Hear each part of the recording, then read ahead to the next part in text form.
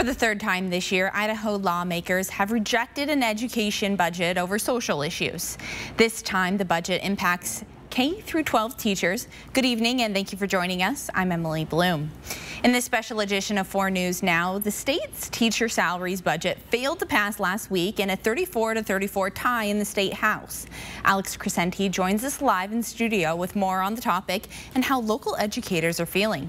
Republican lawmakers in the Idaho legislature argue there are certain topics that are being taught in the public schools that don't align with Idaho values, but teachers say that's simply not happening.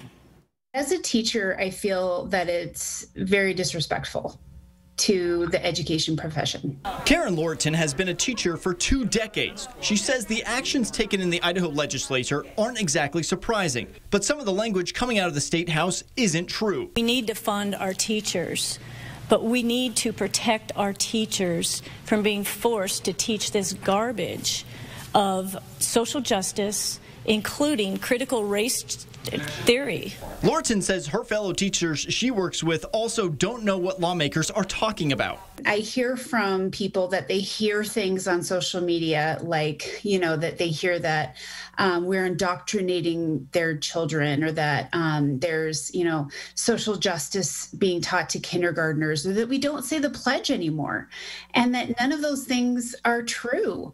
The fact is that, as teachers, we go in every single day and teach kids. That's what we do. This isn't even the first time education funding has been under attack in the Idaho legislature this year. 2 weeks ago, the House rejected a more than $630 million budget bill, which would have gone towards funding the higher education schools in the state.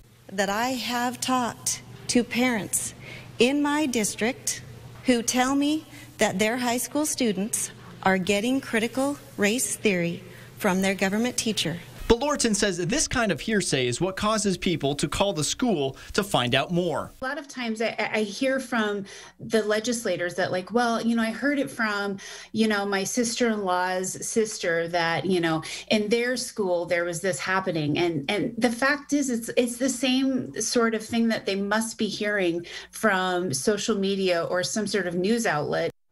Lorton went on to tell me she wished more lawmakers would actually come and see what is actually happening in the classroom. This budget failed to pass means it must go back to the legislature's budget committee to be redone and returned to the House for yet another vote. It's not known how long that will take. Reporting in studio tonight, Alex Crescenti, 4 News Now.